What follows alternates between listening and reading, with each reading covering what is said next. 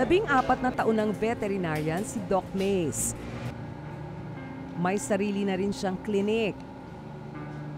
Yung pagiging veterinarian talaga yung naging passion ko simula bata pa kasi I grew up with dogs and cats. So my family also loves dogs and cats. So yun yung na-share ko hanggang paglaki ko, ngayong may anak na ako. So yung family namin is also composed of dogs and cats.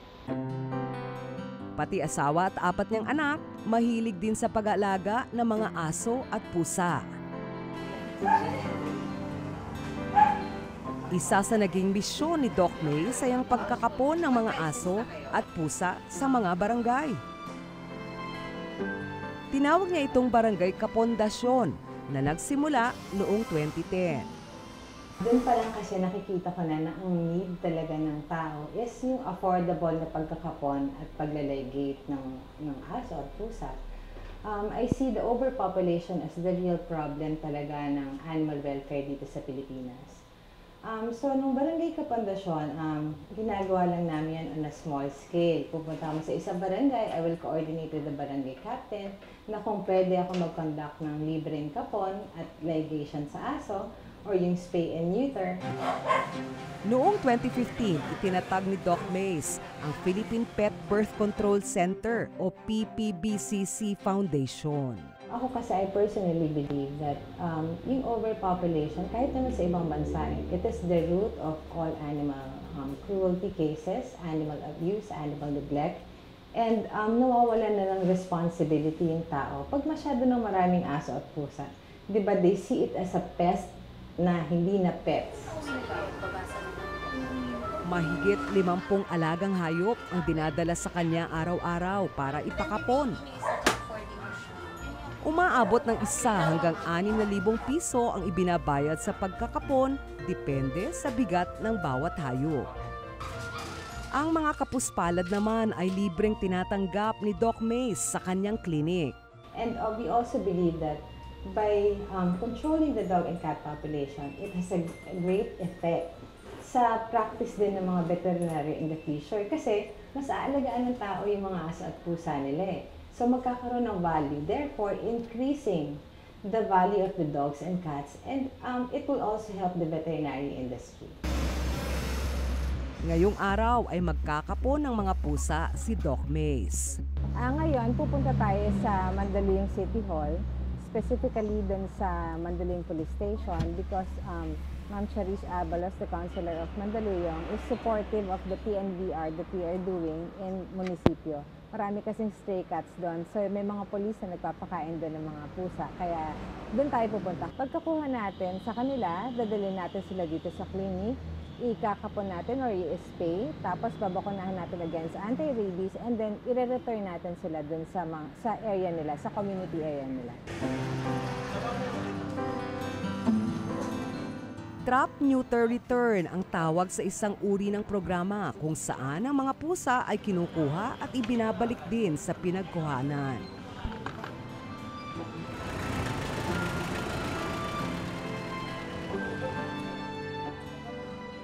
Basta yung mga nandito, basta nakakapon na at naka-earmark na yon, binabakunahan na rin yun against rabies, tapos ibabalik din dito. So, this is one of the protected areas na hindi na yung huli ng mga pusa at pinapatay. Aabot sa 300 ligaw na pusa ang pagala-gala sa Mandaluyong City Hall. Hinahayaan lang namin sila, pero may mga nagpapakain din pag may mga sobrang foods. Hinahayaan lang nila yung mga cats na gumagala dyan. But the important thing is hindi naman nila pinapatay.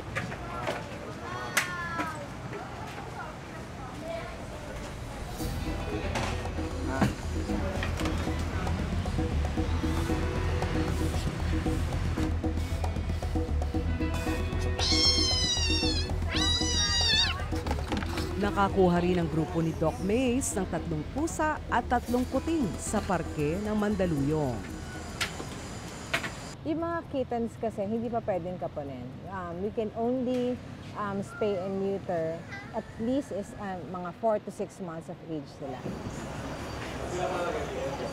The usual procedure na ginagawa namin dito, isa or dalawang tao lang, tapos may catching net kami. Kasi usually, pag halimbawa kilala na nila, they sense kasi from afar na may nakukunin sila or may gagawin sa kanila. So, yung ngayon, pag may catching net, magtatago na sila. So, what we are trying to do now is, just to get them as calmly as possible. Para saan po, hindi naman ganoon kahirap kung tulad yung medyo sanay na ako. Kaso, hindi naman kami yung talagang nanghuhuli ng pusa. Kasi assistant lang kami, sa loob lang kami ng clinic. Hindi talaga kami yung, kumbaga, nagtatrap ng mga nanghuhuli. Marami pong nagdadala kasi rin sa amin ng yung mga stray cats, yung mga TNVR nga po. So after po nila makapon and ma-vaccinate, binabalik rin po sila.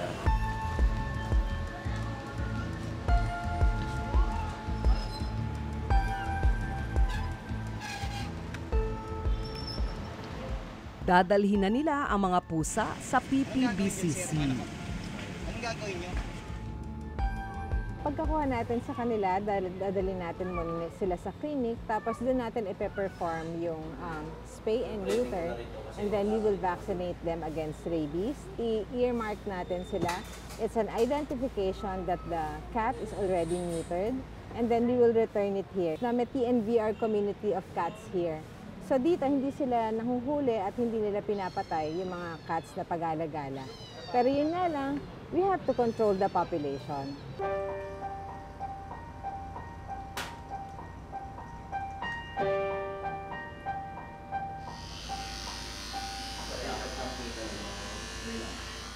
Si Doc Mace mismo ang magkakapon sa mga pusa.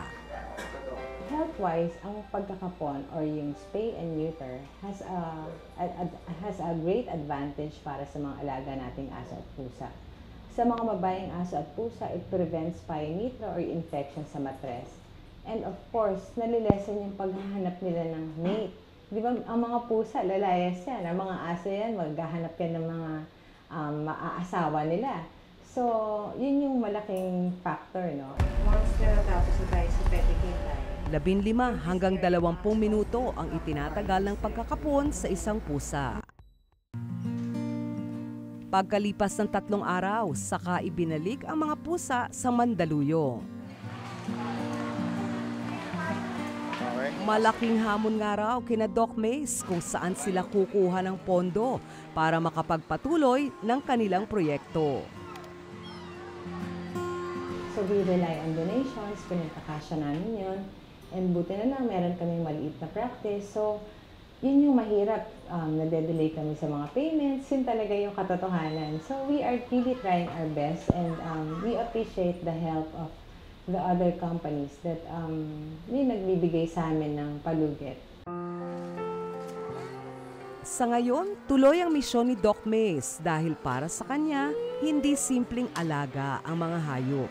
Bahagi sila ng ating komunidad.